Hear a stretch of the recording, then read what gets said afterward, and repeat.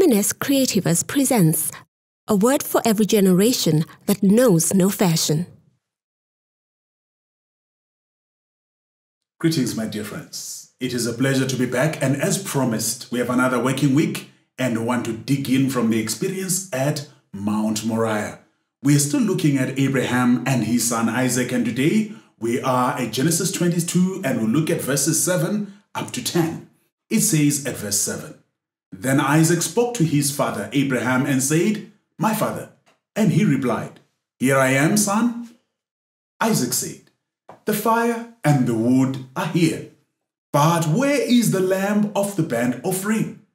Verse 8, Abraham answered, 'God himself will provide the lamb for the burnt offering, my son.' Then the two of them walked on together.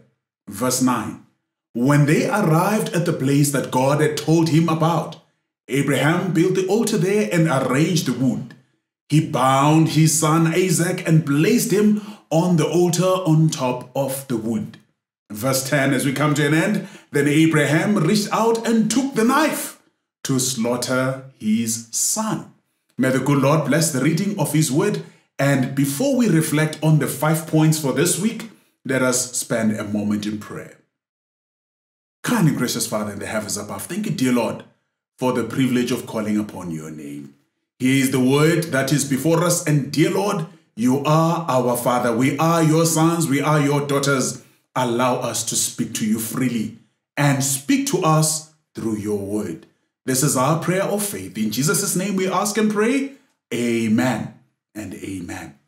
Let us quickly dive into the word, and the first point I want to bring to your attention is that Isaac asks his father, where is the lamb for the burnt offering? Now, I am sure there were 4 of them on this voyage, Abraham, Isaac, and the 2 unnamed servants. The servants must have noticed that the lamb was missing, but they could not ask Abraham, where is the lamb? It only took Isaac to ask the question, where is the lamb, my father? There are some questions that cannot be asked by everyone of anyone.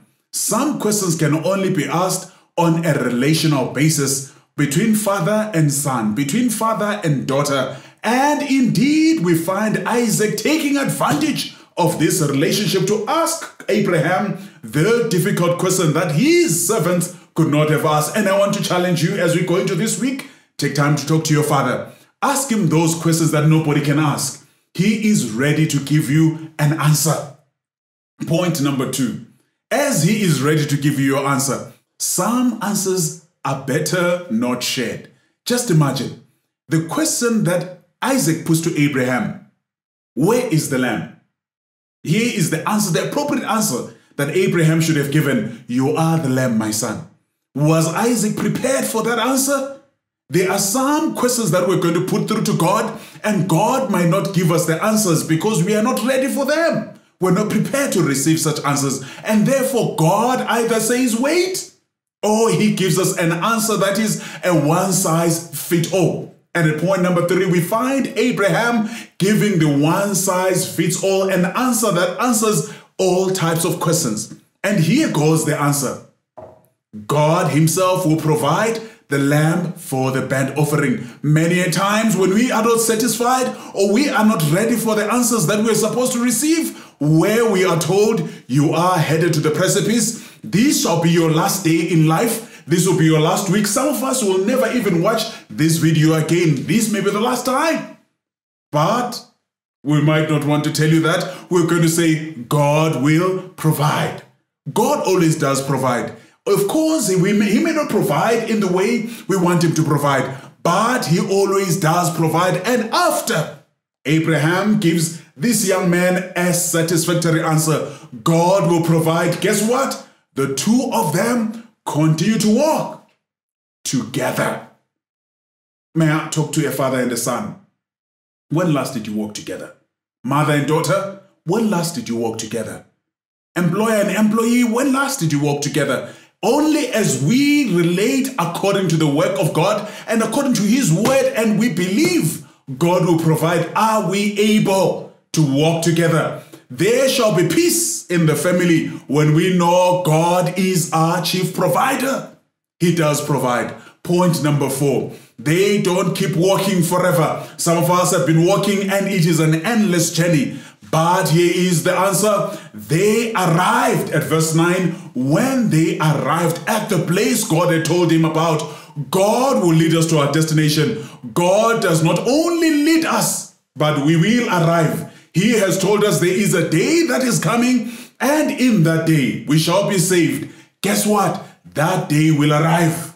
And we too will arrive. It shall be it shall not be a pointless walk. Because if we do not arrive, it becomes a pointless journey. God makes sure that we arrive. And may God see us to our destinations safely. May God see to it that we arrive at our destinations as per the plan, just as God has revealed it unto us. At point number 5, as we come to an end, Abraham has arrived at the mountaintop.